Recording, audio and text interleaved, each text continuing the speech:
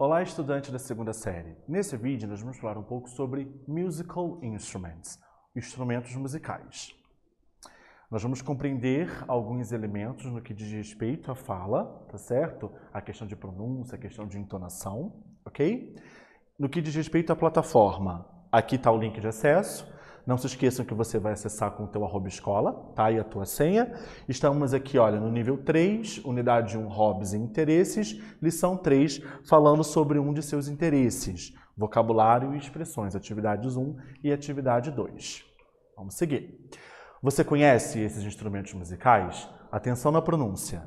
Cello, guitar, violin, saxophone.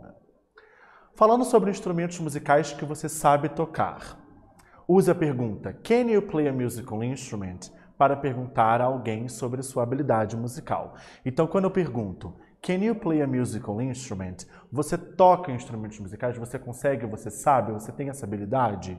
Yes, I can play the piano. Sim, eu consigo, eu posso, eu sei tocar o piano. Tá ok?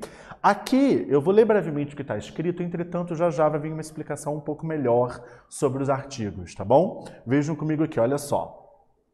Use o artigo A com a expressão geral musical instrument. Por exemplo, many people can play a musical instrument. Muitas pessoas tocam instrumentos musicais.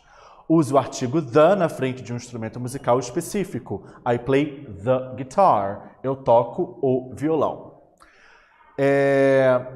Isso que foi o que eu acabei de falar, que eu li para vocês. Agora dá uma olhada aqui na explicação, só para a gente ser um pouco mais exato. Olha só.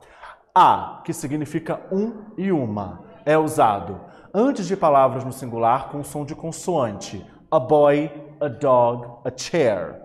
Com palavras iniciadas com H quando este for pronunciado. A horse, a house, a huge animal. Horse, cavalo, a house, uma casa. A huge animal, um animal grande. Com palavras que iniciam com som de semivogal, som de Y e W. Por exemplo, se a gente pega aqui a palavra university, que significa universidade, ela começa com U, é uma vogal. Entretanto, essa vogal tem som de consoante, por isso que a gente utiliza A. A year, um ano. A week, uma semana. Beleza? Seguindo aqui. E o an, que tem o mesmo significado, lembrando que os artigos indefinidos não existe a forma de plural, tá bom? É usado antes de palavras no singular com som de vogal. An egg, an eraser, an animal. Um ovo, uma borracha, um animal.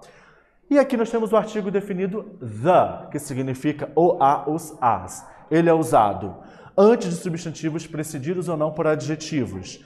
The boy, o menino. The girls, as meninas. The sad boy, o garoto triste.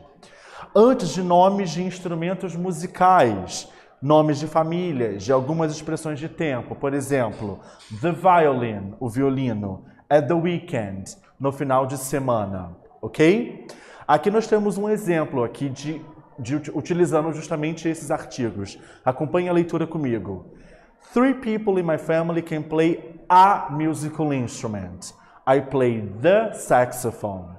My father and mother play the violin. Atenção para a pronúncia, galera. Língua atrás do dente.